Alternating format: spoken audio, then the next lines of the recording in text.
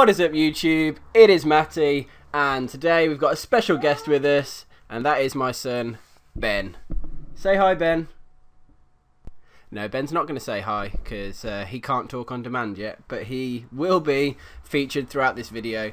And today what we're going to do is I'm going to show you how I do my recordings. So I suppose it's a three-step process. Number one, you connect your phone to your laptop or computer.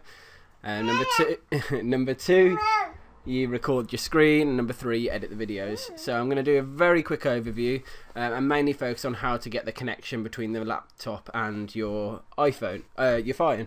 So firstly, this is for the iPhone only. I know there is a way to synchronize the Android as well in a similar manner, but the only sort of phone I've got is an iPhone, so that's all I'm going to be able to show you today. And firstly, what's important to know is that is my son Ben on the screen, by the way. There's a couple of requirements. You need a laptop, because most laptops come with built-in wireless anyway, or a PC that's got either a wireless card, like a PCI card, or a USB dongle for wireless as well.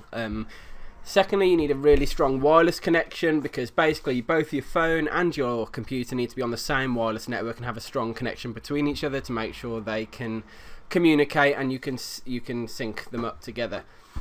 And there's a couple of applications you're going to need. Reflector. Now, Reflector is what you install on the laptop or computer, and it sort of runs through the wireless and allows your iPhone to connect to it. And Camtasia, again, it's installed on the laptop, so really you don't need to install anything on the iPhone at all. So the Camtasia is to record the screen, and then it's used to edit the videos as well. So it's a sort of multi-pronged. If you're getting more in depth into editing, you might want to complement it with some other sort of software like Adobe After Effects, Sony Vegas, that sort of thing. But in future videos I'll get into more detail with that. I've got an iPhone 4S, by the way. I know it works with the 5S as well, and models are thereabouts. If you've got an iPhone 1, 2 or 3, I'm not 100% sure, or it might work in a slightly different way. So firstly, let's figure out well, the software is the Reflector and Camtasia. Reflector you can get offline. I think you need version 1.3.3 or 1.3.2. I'll put the link in the description, because the later and that allows you 10 minutes of free. Oh, Ben's passed me my M&M peanuts.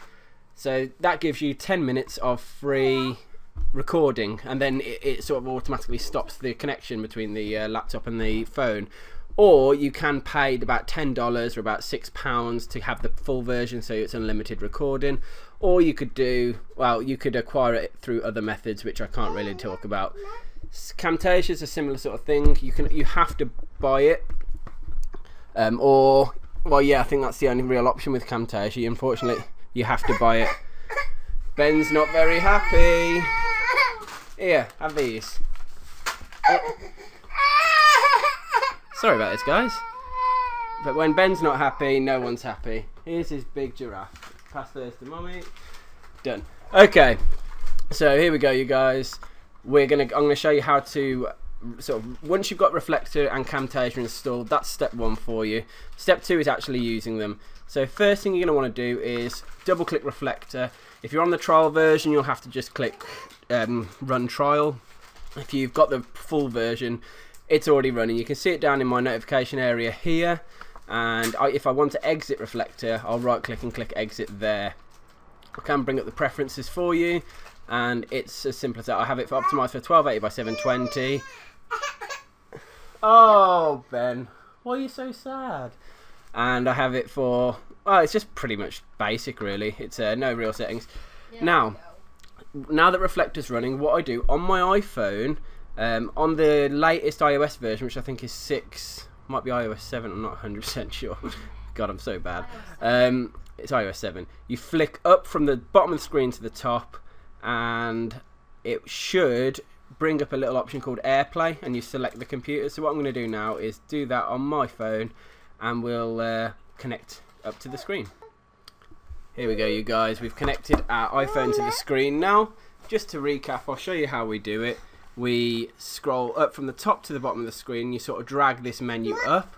I think on previous iPhone versions you drag to the left of the screen, from left to right, and to take you into this same sort of area.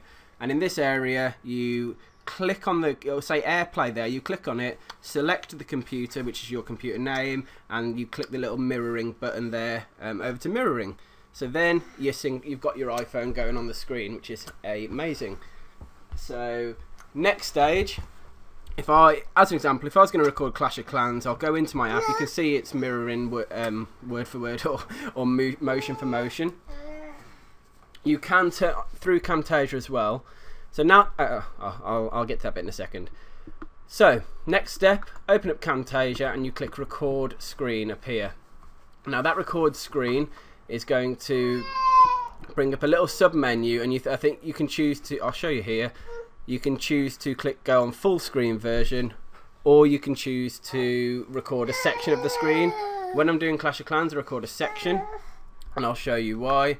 Because when I right click on here and go enter full screen, this is what my screen normally looks like whenever I'm recording, the area of record for me is only going to be around this area. Okay, now I do have a blue microphone. It's a blue snowball, so I had to go into options and select the blue snowball in there.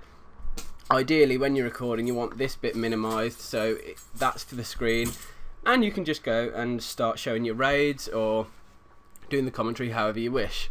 So once you've done that, what you do is you click, let's say you finished your video, you go onto here and you click stop, and that's going to save your video file. Now through Camtasia, it actually saves all your video files in a .camrec recording. So if I show you what I mean, I'll go into raid of the week and the latest one, and you can see they're all .camrec. So what that means is when you go into Camtasia, only Camtasia can recognise .camrec files as far as I'm aware, that you then copy them in and then you can edit them. So just show you what I mean. Bum bum bum. I'll go back into the raid of the week. Bum bum. If I select all of those, click open, what that's going to do is import them into a live project for me within Camtasia, and then I can drag these into my timeline, play them, put audio on, or do live audio recording, which is what I normally do anyway. Let's have a look.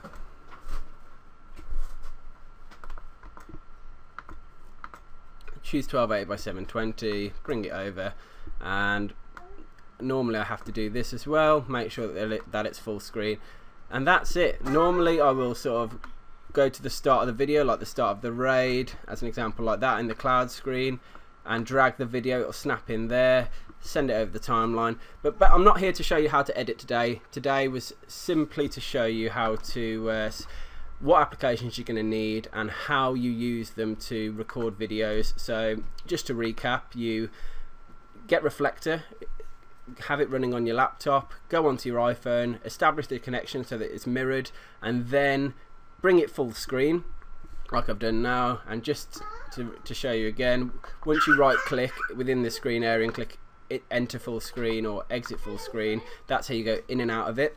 And once it's in that sort of mode, you bring up your you click the record the screen button within Camtasia, bring up this little sub menu, and all you have to do is click record. Make sure it's got the right, area of screen to record. Sorry. I'd probably do a practice run first before you start doing major YouTube videos. But I just wanted to show you the applications I use, and probably one of the next videos I'll be doing is going to be how to edit, how to sort of manipulate files within Camtasia, and go more in depth into that. And Ben is just saying bye in his own little way. He's running around the room. So thanks for watching, guys. I hope this was of help. If this is the sort of stuff you're interested in and you really do want to know how to do this moving forwards, and for me to go deeper into how I edit my intros, how I make backgrounds, and how in fact my whole process of YouTubing, I can do that for you. So thanks for watching, guys, and I'll see you in a bit.